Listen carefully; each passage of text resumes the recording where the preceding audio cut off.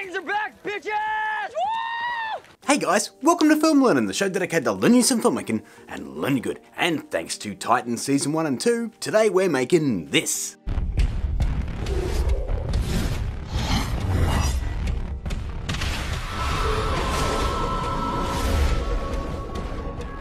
That's right, it's a Titans title card template episode. Now gang, I actually just finished watching Titans Season 2 on Netflix like last night and was thoroughly underwhelmed, but I made this thing anyway, so let's jump into it. Now in order to complete this, you need to head to filmlearnin.com/downloads and grab the Titans title template download pack, which contains everything you need to complete this title card template, including the fonts. And also good news, this works in Cinema 4D and Cinema 4D Lite, so if you do have a copy of After Effects CC 2014 or higher, this is gonna work. Alright, enough jibber jabber.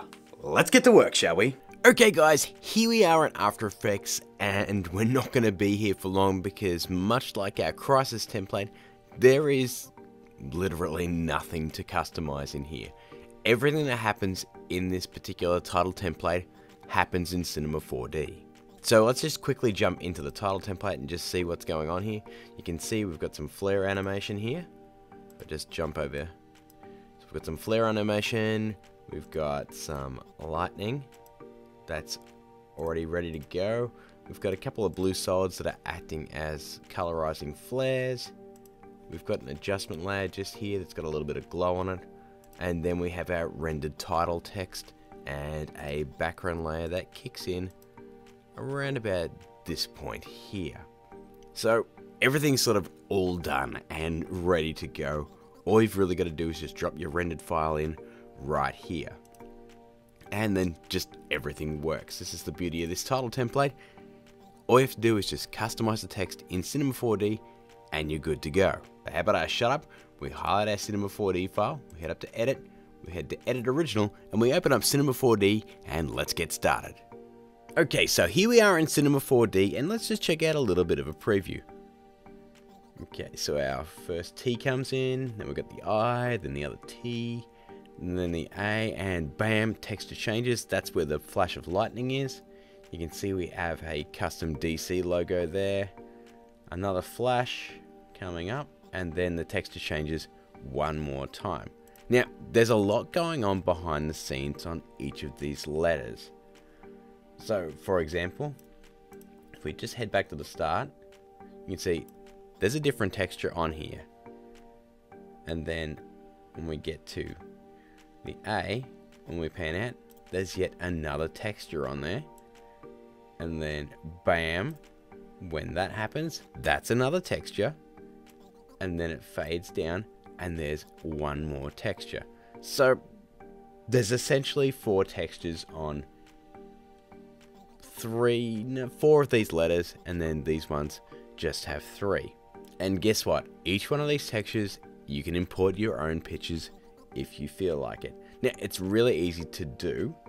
So for example, if we want to import our own picture onto say this first letter, we just go down here to T1, click on it, head to luminance, and we can import our own picture right here.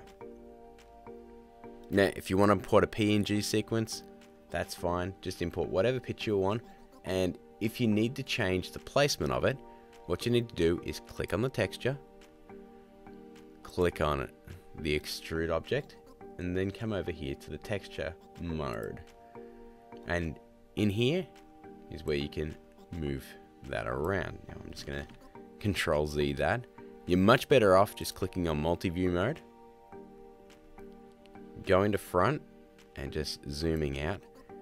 Now when you're here is where it's much easier to move around or scale it. But that's the basic gist of how you're going to import your own texture if you want to change these up at all. And that's par for the course with every single one of these textures. So if I say move forward to this point here, where we've got all of the textures, if we want to change anything at all here, say we want to change this Nightwing texture, same thing applies. Click on it, click on the extrude, you're in texture mode, and you can now use these controls to move that around. So if you say import your own picture, you now have the ability to scale it up or down, rotate it around, and move it around within the scene until it fits your letter the way you'd like. And once again, same thing applies for the final texture as well. All you need to do is just find it, and you can see that our texture mode changes one more time, and then you can feel free to move it around. It really is that easy. You can import videos into these. It's just a matter of clicking on them, and if you want, you can change that up. It's all in the Luminance channel. All you have to do is just load your own image. Okay, so we've talked about the texturing and importing your own textures a little bit. So let's talk about how you customize this, because it's really pretty easy. Let's start with the logo here.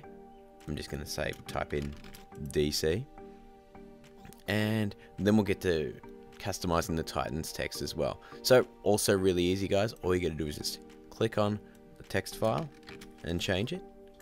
Click on the next one and unchange it. Click on the next one and change it, and you can see they're getting a bit messed up, but that's okay. And we'll click on the next one and change it.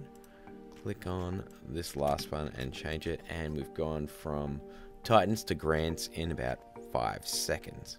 So now we've got to adjust them, which is super easy, guys. Just like with the crisis text, they're all embedded inside null objects. So all you can do is just click on the null object and move it over a little bit. That's pretty good. And we'll move this one over just so they butt up nicely. Move that over, and then we'll move this one over here, and finally I'm going to move that over there. Now you can see we're off center by a fair bit, so all we've got to do to adjust that is just click on the Titans text. We're just going to move that over so it centers up. That looks pretty good. Now you can see that our textures all still look fine, but if you need to adjust them, just use the method that I just mentioned previously. So let's just check out a preview of that.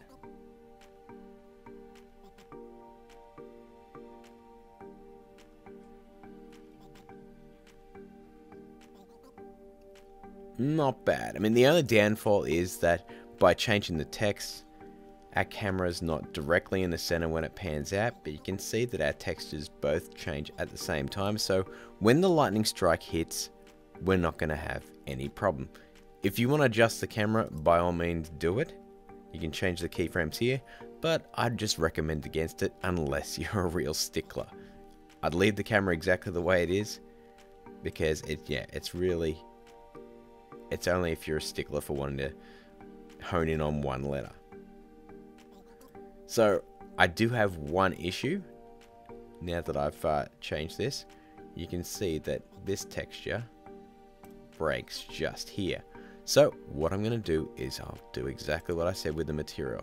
I'm just going to click on the texture, click on the extrude object, go into texture mode, and we'll just go into this mode here, and I'm just going to bring that texture up like so. We might move a little bit further back over here and maybe scale it up. You can see it gets a little bit convoluted, but that's okay. I've scaled it up, and then I'm just going to position it so we can see that cross a little bit more clearly. Excellent. So now when we pan past, you can see that cross pretty clearly. And we might just move it up a little bit so that when it pans out, you don't see the seam of the texture. So, okay, that's pretty good. We'll just check the next one. And that syringe is sort of right in the middle there. So what we can do is just click that. Click the letter. Just move that up and maybe move it across.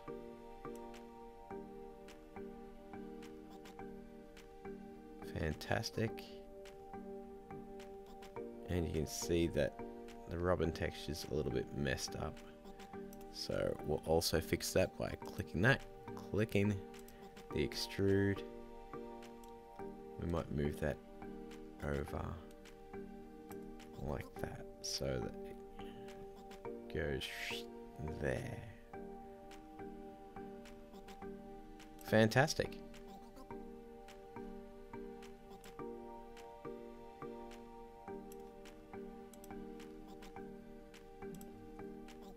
Alright, so let's check out a preview now. Pan across, there's our robin texture, there's our syringe, there's our cross. We hit into the center. We dolly out. And bam. It all works very nicely. Now, I did notice that she's a little bit obscured in the T here. So what we can do in that situation is just click on our raven texture and just move her over a little bit. Nice. Okay, so now it's just a matter of saving that, and we'll jump into After Effects and finish this off.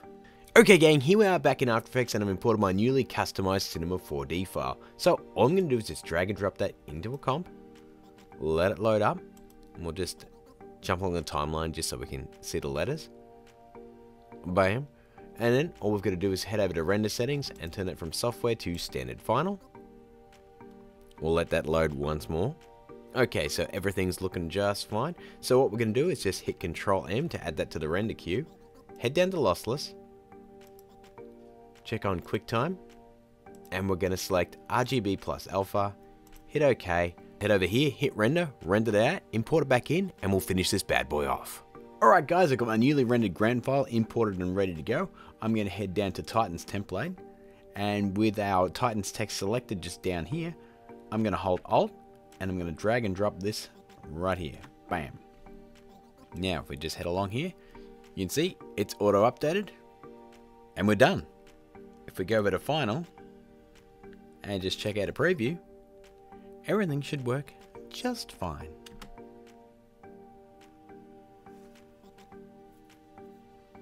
And there we go, my friends. And that is another title card template episode. Done.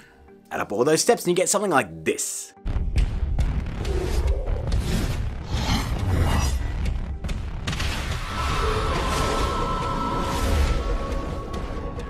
So guys, that is my take on the Titans title card from Titans, Season 1 and 2.